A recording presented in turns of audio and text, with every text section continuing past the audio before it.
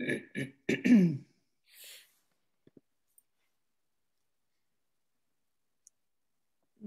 and Anne, I'm gonna set up the live stream and I'll let you know once we go live, okay? Okay, I thought we were live, or you mean? Well, we have people in the room, but we'll be making a, to the Facebook, we'll be doing a live stream. Oh, they can't see us yet or hear us? No, not yet. Okay, that's good to know. All right.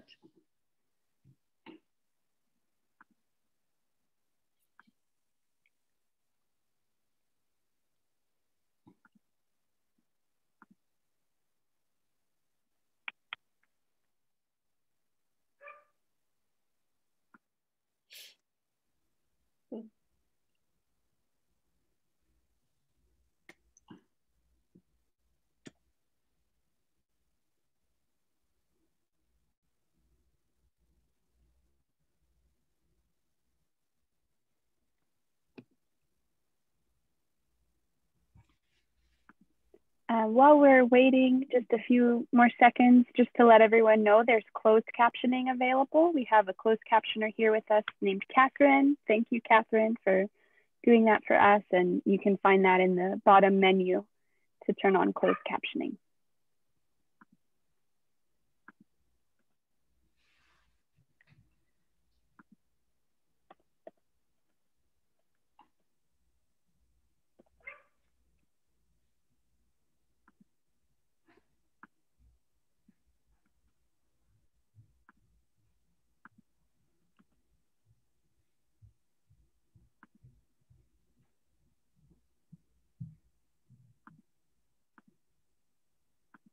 Lots of tribal people signing on. Mm-hmm. Oh, really? Great. Good evening, all my relations. Good to see all these different nations signing in here. Yeah. Wonderful.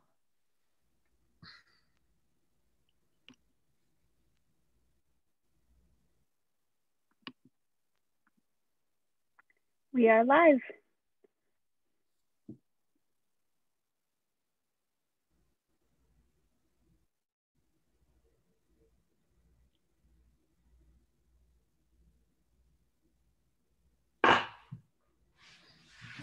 Oh, did you say we're live? To begin? Okay, thank you, Allie. Good evening, and thank you all for joining us tonight for a discussion of the remarkable film, We Still Live Here, about the extraordinary restoration and reclamation of the Wampanoag language to the Wampanoag people. We hope that you've had a chance to view the film, but if not yet, the film will remain available to you for viewing through November 30th. Just use the same links that were provided in the email. We are honored and delighted to have as our speakers tonight, Jessie Little Doe Baird, Mashpee Wampanoag linguist and co-founder and director of the Wôpanâak Language Reclamation Project, and filmmaker Anne Makepeace. Before I introduce them, I have a few words about logistics. My name is Ann Gilmore, and I will be co-facilitating this discussion along with Allie Tharp. For about the first half of our hour-long conversation, I will pose questions to our speakers. And during that time, you are invited to post any questions you may have into the Q&A at the bottom of your screen. Allie will be monitoring this, and during the second half of our time together, she will then pose as many questions as she can coming in from you, the audience, to our speakers. Allie is the program director of the UU Ministry for Earth and manager of the Create Climate Justice Initiative. And she is a primary envisioner and organizer of this week-long Harvest the Power, Justice, Convergence, and Teach-In. And now on to our speakers. Anne Makepeace is a writer, producer, and director of independent films. She has written and directed a dozen multiple award-winning documentaries, from her first Moonchild to her most recent Tribal Justice, a film about the little-known efforts of tribal courts to create alternative justice systems based on their traditions. Her films are powerful stories about often overlooked people, especially those from indigenous cultures. The film we are discussing tonight, We Still Live Here, had its broadcast premiere on the PBS series Independent Lens in November of 2011. This film has won many awards, including the Moving Mountains Award for the film most likely to affect important social change. Jessie Little Doe Baird is a Mashpee Wampanoag linguist, best known for her groundbreaking work in restoring the Wampanoag language, which had not been spoken for over a century. She has served as the co-founder and director of the Wampanoag Language Reclamation Project since 1993. She is also an elected tribal leader, serving as Tribal Council Vice Chair. She has received many awards for her work, including one of the 2010 MacArthur Fellowship Awards for, quote, extraordinary creativity, originality, and dedication, and a marked capacity for self-direction. She received an honorary doctorate in social sciences from Yale University in 2017. And just this year, she was chosen by USA Today as one of 100 of the most influential women of the century.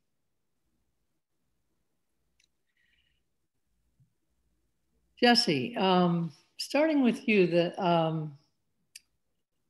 one of the tribal members in the film talks about how it wasn't really the language that was lost, it was the people that were lost. Do you agree with that? And how would you explain that? Well, I think it was Chiefy said that an elder told him that. And I think what was being said is that typically in the field of linguistics and in the field of anthropology, you will hear folks in the field say that a language is quote unquote dead. And this is a real problem because, well, number one, Wampanoag people consider that language was created for us by Manat, by God. It was created for us to communicate with the rest of creation. And it is a part of the community like any other creation in the community. So if someone outside of the community says that the language is dead, then they are acknowledging that this is, number one, a living community member. And if it's dead and you have another camp saying that language defines culture and language is dead, then they're by extension saying the culture is dead. And if the culture defines the people, then by extension, the people are dead. And so it's a disrespect, but it's more ignorance than anything else, because it is an outside, it's an outside position. It is not culturally centric. People get to decide how their language lives in the community. And so there are times when the people can lose their way from their community members, lose their way from the way of doing things. It doesn't mean that the person they've lost their way from or the tradition they've lost their way from has gone away. It's just that the focus is not there. And I think that's what he was trying to say, that language was created for us by Manat. Language has always been with the people, and the people had always been with it. But for a long time, the people were not having an active relationship with language. And I think that's what he was trying to say there. Thank you. So I'm curious, Anne, how, what led you to create this film? How did you and Jessie meet? What were some of the choices you made about how to tell this story?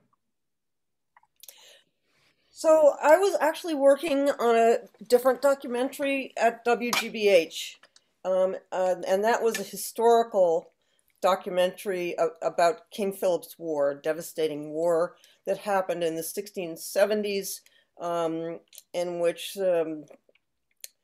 colonists, there were a lot of horrible things that happened in that war. But when I met Jessie, I was just, completely blown away by who she is, what she was doing, what she was, accomplishing, the mammoth tasks she had set herself, and the language program members had set themselves to bring back this language. And so it wasn't in the film I was working on, there wasn't really a place for contemporary stories. It was all based in the past. That project for me fell apart, and Jessie knows all the ins and outs of that story, but it was a kind of a devastating moment for me in my career. But then it's one of those situations where one door closes and another door opens. I thought, well, isn't the real story this story of Native people taking control of their lives, taking agency, reviving a part of them that, as Jessie mentioned, had sort of gone out of focus, and also my films always need a central character to kind of lead the audience through, that the audience can identify with, and of course Jessie was just a fabulous person. There was always a tension between us, though, because Jessie kept saying, it's not about me, it's not about me, it's not about me. And I kept saying, but I need a central character. So that was, that was a challenge. But actually it led to making the film better, because at some point Jessie said, okay, this is probably a year into filming. Okay, enough of me. But she encouraged other members of the community to participate. So what you see in the film, at the beginning of the film, it's kind of, it's pretty much focused on Jessie, but as you go, it widens out into the community. And at the end, you see the community, at the language program camp, I guess you would call it, all learning together. I think there were, 60, 70 people there. So, so that's kind of the story of how it happened. And documentaries never turn out the way you envision them at the beginning, but sometimes they turn out better, and I think that was the case in this instance. And it's very thrilling for me that the Wampanoag Language Reclamation Program uses the film for fundraising and for educating people, and that's just a real blessing for me.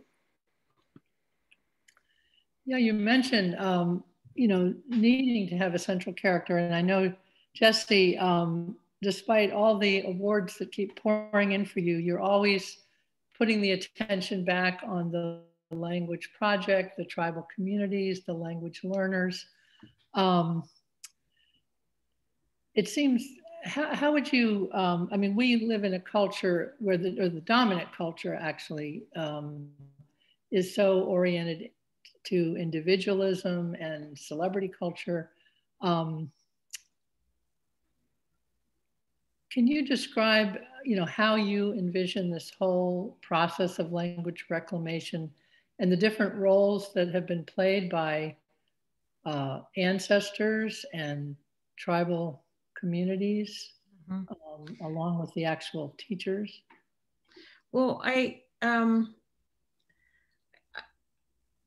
think one of the things that we try to help people understand is the nature of language for the Wampanoag,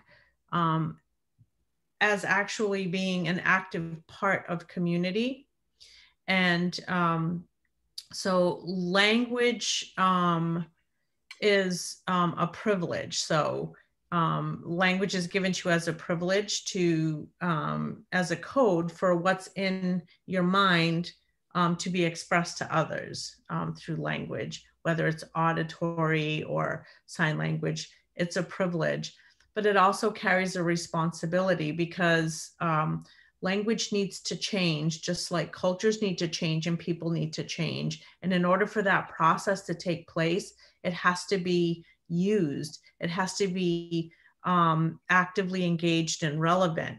And so while it's a privilege, it's also a responsibility. But in order for that responsibility to happen, in order for us to carry that bundle to where we're supposed to, that requires an entire community.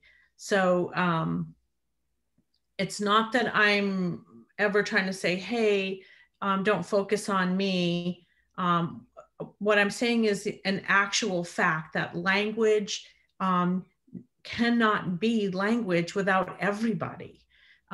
So it's everybody that has to work, and it's everybody's language. And we have a prophecy about language, a time when language would go away. At one point, another community, Delaware community from Canada, came to visit us, and they brought the language pipe home. And they have their piece of the story and prophecy. And over 500 years ago, it was foretold that there would be a time when the language is not living with the people, and a time when language could again live with the people if they chose that was time for that to happen. I was working in social services in the early 90s, and I had a series of vision that lasted me 3 nights. And part of the vision, I think there had been I was seeing the aftermath of a sickness, but in a modern time. There were houses along the bay, and the water was very still. It didn't move. It seemed like things even in the water were dead, and everybody's yard was burned off, and it was still smoldering. But the houses weren't burned. It had been purposely burned off because of some sort of sickness. And I knew I was in a vision. I knew I wasn't asleep but not awake, but I couldn't see anybody to ask what's happening here. And I looked to the right and I saw a yellow house far across a field, and it had a bulkhead in the back of the house open, and there was light coming from the basement. So I thought maybe somebody there could help. And I went to that place. This vision is really what spurred me to say, hey, let's talk about language coming home. I went down into this place where I saw light, and the room expanded maybe 20 or 30 times the size of the house outside. And there was a large circle of people, but they were circles of different tribes making a circle. And the first group chanted something, and then the second group joined in, and then the third group said the same thing the third time, and it went this way around. And I walked around the outside of everybody's chant. And when I got towards the top again, I recognized a group of my own family. Although I had never met them, I could look at them and see that that was my clan, that was my family, but I just hadn't physically met them yet. And for some reason, I became very afraid. And so I got as low to the floor as I could, and I thought I could sneak by them. And they had a large book spread across their lap, and they were still chanting the same thing. And so I tried to get by them, and for the first time I heard English, and one person said, "But what does it mean?" And another person said, "Ask Jessie, she knows." And it startled me. And I said, "I really don't know. I have no idea. I'm sorry, I can't help you. I don't know what that means." And they said, "That's too bad, because we really can't let you leave until you tell us." So I thought, well, I better tell them what I think it means, because if I'm not going to get the hell out of here unless I tell them. And I said what I thought, which was, we're still here and we're still with you. And everybody said, of course. And then that was it for that portion of the vision. And I really didn't understand why for a long time. But without going through 3 days worth of vision, I will tell you that what they said to me was not, we're still with you, we're still here. What they said to me is, we've been killed with the yellow thing. And I had no linguistic training. I didn't know anything about language at the time at all, except for it hit me seeing a street sign, a place name on a sign, that's what I was hearing in my vision.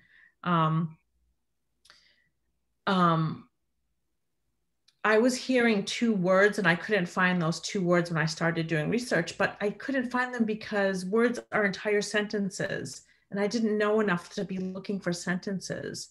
So while they were telling me that they were killed with the yellow thing, and then I later found out that 2/3 of our nation died from yellow fever between 1616 and 1619, before the Mayflower even got here.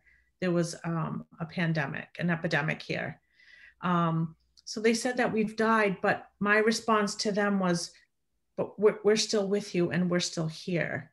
And I understood that that's my people speaking to me. And part of our prophecy is that the children of those who were here when the circle of language is broken, those children will work together to close it. And when I started my graduate program in '96 at MIT, it wasn't until I think 1.5 years in that I was talking to Professor Ken Hale about this prophecy, that he disclosed to me that he was a direct descendant of Roger Williams, one of the first documenters and missionaries documenting the language in the 1600s. So, but so much more is involved. The elders of the community had to decide that this was something that we were ready to do again. And we were working with multiple communities and having to find ways to make sure that politics didn't seep through the work. And if they did, how do we get around these things and keep our work moving forward? But it's everybody. It's everybody working. It's still everybody working together really hard. Our teachers, Natana Hicks Greendeer is credentialed now. Tracy Kelly's credentialed now. We have Montessori teachers that are credentialed Montessori teachers. We have state certified teachers. So we have 13 employees and teachers that are teaching our children. We have Melanie and Tracy in the high school. The kids can go to high school now, and they can take Wampanoag 1, 2, 3, and 4 for world language credit. It's just wonderful. And that's taken 27 years of a lot of people working hard. Yeah, sometimes people think if you have a vision, then everything's going to be wonderful. Well, you can see a lot of things, but you still have a lot of work to do. A vision is a picture of what could be. You still have to get from here to there, and you need everybody to do that. Well, as you're speaking, I just get this sense of the language reclamation as this healing process of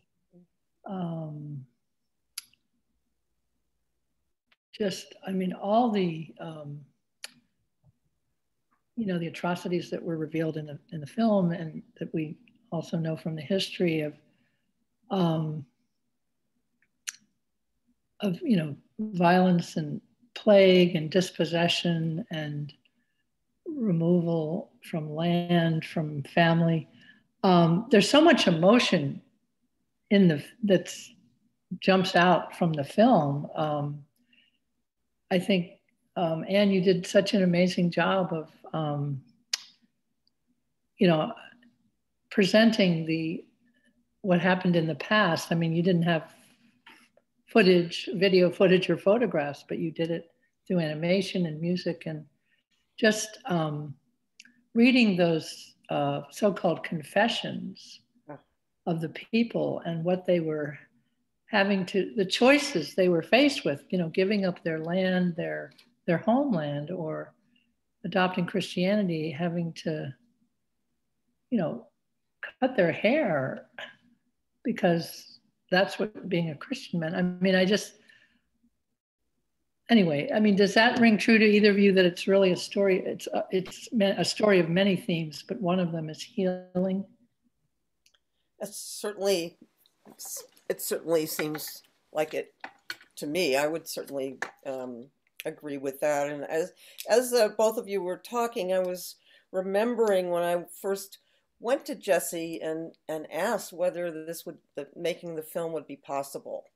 And it was shortly after the GBH project had fallen apart, and I met with Jesse and Linda Coombs, who's in the film. She's not in the film a lot, but she's very, very important supporter of getting the film made. At the time, she was the director of the Wampanoag Indigenous program at Plymouth Plantation, and she's a historian and Wampanoag. And so we had lunch somewhere, I can't remember where, but and I proposed the project, and it was very sensitive at the time because the language program members had a policy that they would not allow the language to be used in anything that could be sold. And Jesse can correct me on, maybe I'm not articulating this part very well, but as I remember, people were looking at the language as a child that was coming back and that needed to be cared for within the community and not yet shared with the world at large. And so anyway, at this lunch, one of the things I said to Jesse and Linda was, before we go any further with this, if you guys are on board, then of course we had to present to the whole language program, but I said, there's something that you should know about me, and that my direct ancestor participated in King Philip's War and participated, I know specifically, in the what's called the Great Swamp Massacre.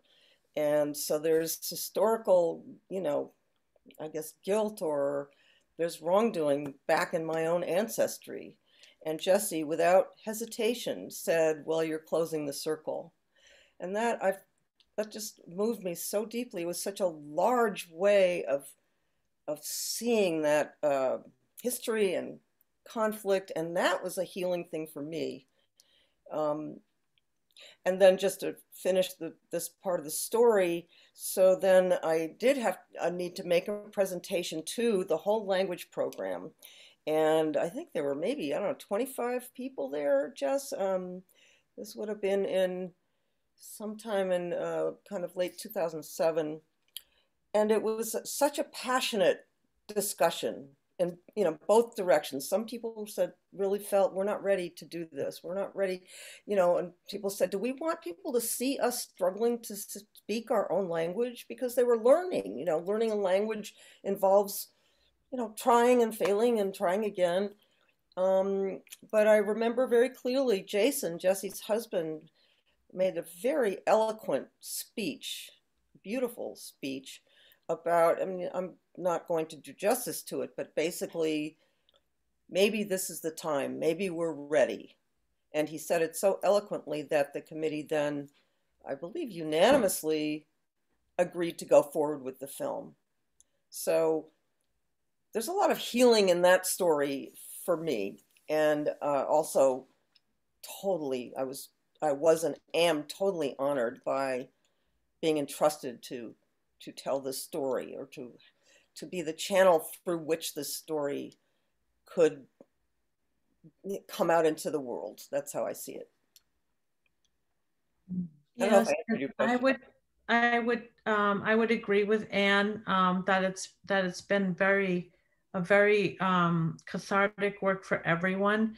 And people are still somewhat protective, but maybe some of the same reasons. But initially, I think some of the comments, I think we had about 60 people on the committee at the time, and they felt like they didn't want language to be yet another indigenous something that could be commodified, and that could be put on and taken off like so much jewelry or something shiny. They didn't want that to happen. And they also felt like they didn't want the shame of having been since early 1600s, and still today across the country, people get questioned about their Indianness. How Indian are you? And then there's also CDIB cards where your certificate degree of Indian blood, and there's blood quantums, and there's who's more Indian than whom. And people in the Northeast have been had to have contact, and we consider contact still happening. The contact experience is still ongoing today, have had the longest contact experience in our unceded territory. We still consider we are an occupied people. And it's a miracle that we're still here. And the idea is, if we can make you less Indian, then you're less of a victim, then there's less of a crime, and then we don't have to look at it. And so one of the things people did not want to happen is to have someone who's not Wampanoag or not of a Wampanoag household, because a lot of our students and speakers aren't Wampanoag. They happen to live in a house with other Wampanoag people. They could be from whatever background. They did not want to see them being speakers, and they themselves could not speak, because they felt like that would be another way to say, you are less Indian because I'm not Wampanoag and I can speak your language and you can't. And so people were afraid of that. And then the other reason they wanted to keep it close was simply a resource issue. I mean, for about the first 15 years, the only expert we had to work every day and stay in the community and teach every week was me, until we got an A&A grant and we could expand to speakers. Things are a little better now. We don't have to be so stingy with resources. So we can do things like going to the high school and you get the same bang for the buck. You know, it's not costing you more money. You're in there already and it's okay. So people are more relaxed. Another thing that they're very cautious about is that they don't want the language to be used to talk badly about their own people. So if somebody's making a film or something and they want to make it more authentic, maybe so they put some Wampanoag in there, the community wants to approve what is going to be said. So if we're going to be using our own language to talk crap about our people, that's not going to work. Or to marginalize our folks, that's not going to work. Or to stereotype our folks, that also wouldn't work. So those are some of the issues we still deal with. But Anne's right. It was poor Anne had to run the gauntlet to I think do the work. But she did an incredible job, and the community was really thankful in the end that she was able to put up with us for, how long did it take? Oh, well, you know, I proposed the idea in April of 2007. We actually started filming in September of 2007 at the powwow. That was actually the powwow that ends the film was the first day of shooting. And the film was finished in late 2010. So, you know, that's kind of how it goes with documentary, because there's so much bloody fundraising that has to happen. You know, you shoot a little bit, you edit a sample piece, you submit proposals, you hope to get a little more funding, and then, you know, it sort of goes on and on like that. So so that's part of the reason it took so long.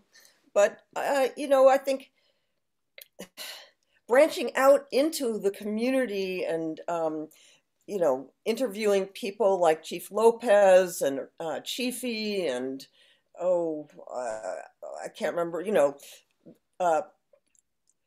it took time. It just took time to and when you're making a documentary, you never quite know when it's done. You know, like what's the end? I don't know. It doesn't end. Life, the story doesn't end, obviously. So I can't remember what made me say, okay, we're done. But you know, it's a very rich thing for me to have a relationship with people in the Wampanoag community, with Jesse and others. So yeah, it was a hard won trust, and I'm honored to have won it, and to still be in touch with my friends there. Thank you. I mean, speaking of fundraising, in the spirit of reciprocity, I want to invite our listeners. Maybe Ali, you can put a link in the chat for the Wampanoag Language Reclamation Project. I invite you all to go on the website and see the amazing, wonderful work that's being done, and make a contribution. Donate to the Wampanoag Language Reclamation Project. There's so many questions I want to ask you about the language itself, what the language reveals about the worldviews of your ancestors and your people, Jesse, what it reveals about the role of women, and but I want to give others a chance because I see the time is moving along. So at this point, I would like Ali to come on and let us know what are some of the questions that are showing up in the Q&A for our speakers. Sure. So people are very appreciative of everything you've shared already. And I think that some of the questions you've already kind of spoken to, but people are curious about your daughter and how learning the language so young, you know, how it kind of carries with her and has affected her to be a, you know, one of the first native speakers since that young in age, and how, and also I think people are curious, you've spoken a fair amount about what's going on with the language project, but anything you haven't shared yet about what y'all are doing that's really exciting. People are very curious to learn about that. And also about, you know, that people want to keep learning. Are there resources, things you've published beyond the film that people can learn more about your work and the work of the Language Reclamation Project? I think there may be things at WLRP's website that you can go to learn a lot about what we're doing. There's the Makaisaq Wiku, which is a preschool and kindergarten Montessori model, where it's CBE, culturally based education, where children learn subjects in Wampanoag. And then there's the Wôpanâak School, which is for the upper grades, and we've gotten up to grade 4 thus far, although COVID's put a nice wrench in that, so we're slowed down. As for May, May is more of a very good passive speaker, although she will speak, I guess, when the mood strikes her, but she is a typical 16-year-old. And she's, you know, too cool for her own good. I think that it's brought a lot, obviously, to May. She's a very intelligent young lady, but she may have come that way anyway. But I will tell you that having children acquire other languages as early as possible greatly enhances brain elasticity. It doesn't have to be an indigenous language. It can be any language. It's very good for children. And I would say for folks that are wanting to bring this into their local school system, set a meeting with your local school board. And you might have to sort of do the work yourself at first and say, hey, we would like to offer you a school curriculum give them curriculum to approve, and we will give you the teachers, or you can help us. We will help cover the cost for the teachers, and communities can teach whatever's in their local community. So you will be surprised how many experts there are in your local community that can speak a language other than English. And you can offer that in the local high school, and it will greatly enhance your children's lives and their ability to acquire knowledge, I would say. Tracy Kelly is just put up Canusi. It's not completely live yet. So Canusi means talk to me. And it's a new web platform that the Language Project has, where people can engage in all levels of language learning remotely. And we've needed this for such a long time. It's one of the blessings that has come out of COVID for us, was sort of pushed us to have more online platform that people have been asking for a number of years. We're also still always adding to the dictionary, but right now we're at the point where we need to put all of the inflections in, inflect the verbs and things. So there's about 12,000 headwords in there, but they need inflection. So that's the next pot of work. We're also doing a lot of editing and publishing. So the teachers in the community are writing books. We're creating our library, and then we meet on Fridays, we edit the books, and we talk about making new words, or do we let the kids just make the new words? What do we do? So we have that editorial board that happens every Friday. And of course, there's always prayer books and song books, and people are using the language now in their sobriety, trying to be clean and sober. They're using it there. Most meetings are started in our language now, which is wonderful. And there are lots of songs. The tribal court uses the language. It's really it's an inspiring thing to see happen.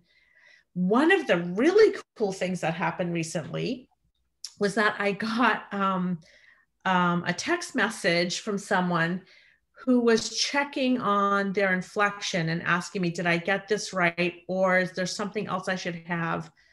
What they sent me was really good. There were no problems with it. And I didn't teach the person.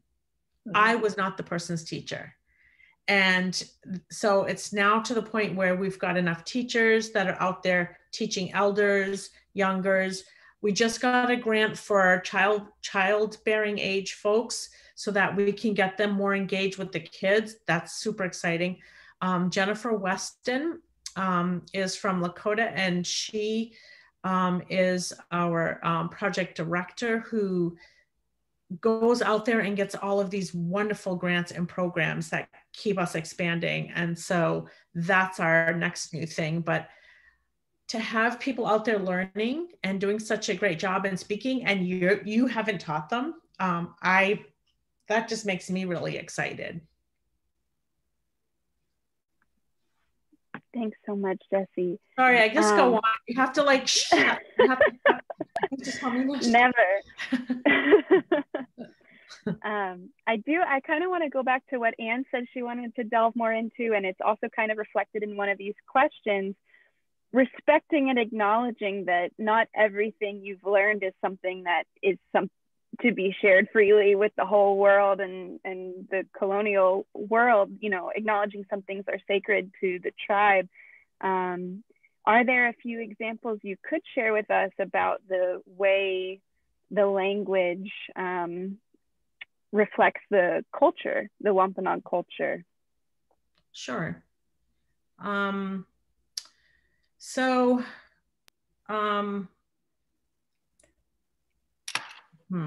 one thing that I think that I find fascinating is the translation of the King James version of the Bible. That was supervised by John Eliot, but translated by Wampanoag speakers. I find that document fascinating for a number of reasons, but one of the main reasons is that the translations are not just transliteral. They are, you can see where speakers are reading a story in English and they're saying, oh, they mean this. And when they say they mean this, this is what is possible from a Wampanoag cultural perspective, not necessarily what the English writer would have written. And of course, this happens every time there's a major translation of anything. There's been 5 major translations of that particular book of the Bible. But the Wampanoag translation and spaces I find very instructive. For example, instead of saying, God made the waters, there's a story about the different types of water that's made. And in one story, there is the ocean water, right? The salt water. And then the story says that there is a land in the middle of the salt water. And within that, there is the unseasoned water that was made, meaning the fresh water, and how the unseasoned water was made. And when things were created, so there's different ways to say create. There's Kisatiao, and then there's Kisakyonsan, and then there's Ayam. And so, but there's a way of saying, so something is God Ayam Ahki, God made the land. But there's a way of saying that something was started here. It was created. Manat Ayam, God created it, but it started here. And after a long time, it was finished. And so, in that way, you can see that from a Wampanoag perspective, this particular thing was started this way, but it wasn't finished until over here. It sort of took its journey until it was finished, which I find fascinating. And then there are places in there where a different verb is used that a Christian translator would not have used, but the Wampanoag person is saying, no, no, no, this is what happened in the story. And I think one of the things that people miss a lot of time is that people typically think that because Christianity was brought here by Christians, that the Christians brought God to Wampanoag people, but that is not the case, because things that were not here, the words are borrowed. So English does it too. So you have this beautiful pastry that you can eat, and it's sort of shaped like a half a moon, and it comes from France, and you can have it with your coffee, and we call it a croissant. Beautiful word. Why make a new word? Let's use the French word for the thing, croissant, and we use it in English all the time. So languages borrow words all the time for things that weren't there. But in this document in the Bible, so there's things like ruby sash. That means rubies. There were no rubies here. Diamond sash. There were no diamonds here. Goat sock. That means goats. There were no goats here. Pig sock. There were no pigs here. But manat is manat. Kahtanat is kahtanat. So the Creator and the Holy Spirit, those things have words. They're not borrowed. There are these concepts that are already here. And I think Wampanoag people are saying, hey, let's listen to what these guys have to say. Let's see what they have to fill in our holes. And then when we translate this, we make sure we translate this properly though. And so you learn a lot in the translation.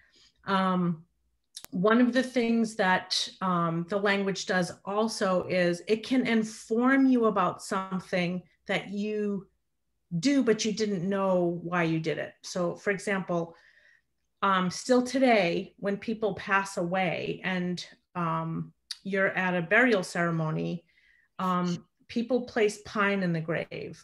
They will put a tuft of pine in the grave. People will offer that.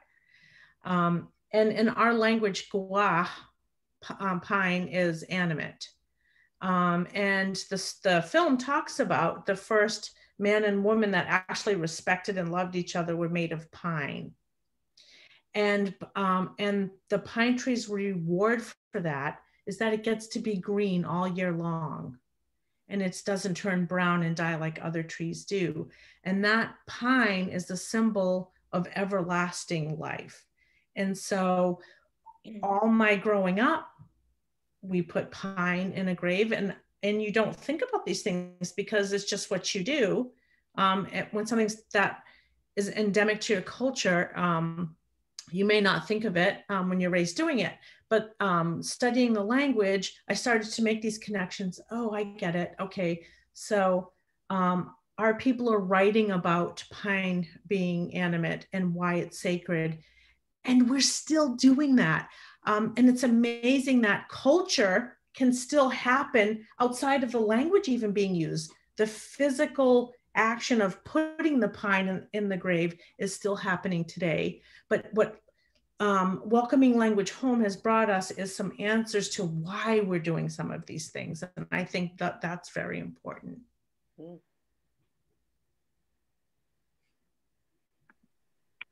Anne, at this time, I want to pass it back to you to close out with any, kind of last final questions or discussion that you would like to.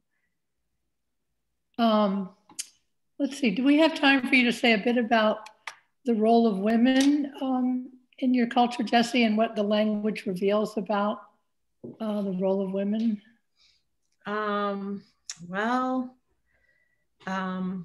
Not a short topic, I guess, but yeah. The ladies say something about the language, the word. Well, the ladies get it done. I'm going to start with that. Well, I'm saying it politely, but the ladies get the work done a lot of the time. But we need our men too.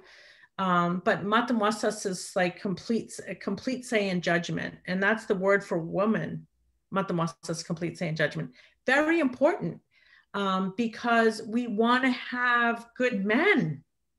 We want to have strong men. We want to have respectful men. But we have the say in judgment. Father's not typically around raising them full time. Things are different now in modern times, but traditionally, we relied on men to do the heavy lifting. And so because mom is breastfeeding, mom is right attached to the baby. Dad can't breastfeed. Mom's doing the feeding. Mom's doing the teaching. So it's very important for the woman to have complete say and judgment, and for men to recognize that, because we're raising the men and we're raising the women. We also have, I think the English had a hard time with this at initial contact. We have Songkyum, which is a male leader, and we have Songshwa, which is a female leader. And the English weren't used to this. It was a big shock for them. It was also a further shock that a woman could have 2 husbands or 3 husbands, a huge shock. And then she could also have my sweetheart. So you could have a sweetheart, not necessarily a husband. Then you could have this husband, and this husband. Women were very powerful leaders in their communities. They still are today. But they sacrificed so much for me to be here to use my language today. And one of those women, Wôpanâak, our school, Wôpanâak School, is named after her, and that means she is sweet. And during King Philip's War, Wôpanâak, who one of her husbands was Wamsutta, King Philip's brother, she was leading her troops across the Taunton River, and she was captured by the English. She was known for her beauty and her sweetness. It is written that she had wampum from her wrist to her shoulders, and she was tall and beautiful and always adorned beautifully, and was an incredible fighter and an incredible leader of her people and a lover of her people. She was captured at Wishkwa they call squab Betty now, but we squabs. It means shaped like a bottle. It's a narrow part of the Taunton River that she was crossing with her troops. And at that time, right prior to King Philip's War, English women were starting to get really cranky with their husbands. They were saying, hey, you're calling these people savages, but their women own property. Their women are leaders. Their women are not beaten and chattel. We're wondering if maybe we want to go move into the forest and be like those women. And it was really starting to cause some friction in the English community. And when Wôpanâak was captured crossing the Taunton River, they wanted to make an example of her. And they stripped her of her wampum. They wrote about stripping her of her wampum and her beautiful clothing. And they mutilated her body by removing her breast.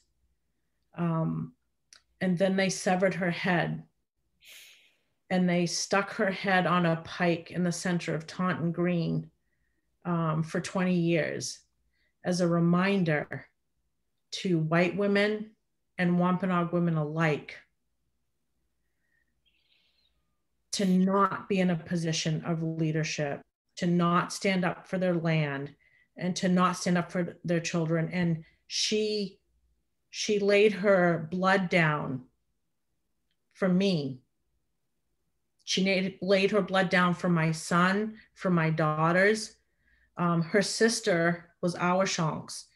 Awashanks, they made a deal with Awashanks if she would stay out of the war and take her people to a neutral place and not fight. After the war, she could come back to her homeland. And Awashanks was from the larger Wôpanâak areas of it means a place of cleared land where there was large scale farming. And there were several villages in Wôpanâak. She took her people from there and she sat out the rest of the war in Mashpee. And when she went to go home, Captain Benjamin Church informed her that they ran out of money to pay people that fought for the English. So back then you got paid to fight a war, and they had to pay the Indians in land because they didn't have any more coin. So the other Indians that fought on the side of the English were paid in Awashank's territory in the Wôpanâak area, and some of those folks stayed in Mashpee, and those were the Paquanets, so the Paquanet, which was my family line. And so, so these women are of my blood, but for them, I would not be here today. And so, language is no less important to me than the land under my feet. And when we say my land, we say Natakim, not the word is Ahki land, but you don't say Nataki, you say Natakim. And that M at the end means not separate from my body. Natakim, I am my land and my land is me. And so as a vice chairwoman of my nation, my entire goal is Nataking my land. I want my land, and I want my land for my kids to stay under my feet and stay Wampanoag land. Because if you do not have a community, a place to be, then it's really difficult to have language. It's difficult to have school. It's difficult to have gardening. It's difficult to have food sovereignty.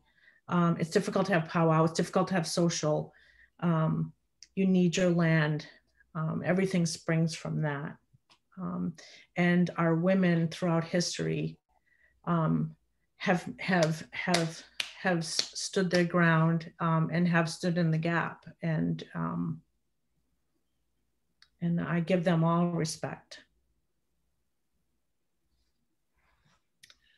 Well, I want to give both of you such respect and love and thanks for speaking with us tonight and sharing so much. And